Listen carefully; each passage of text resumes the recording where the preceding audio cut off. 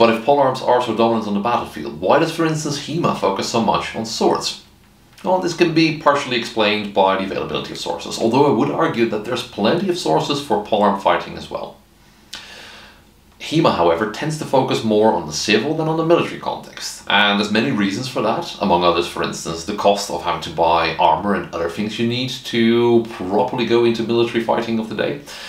But safety is of course another reason, because playing with swords is safer than playing with polearms.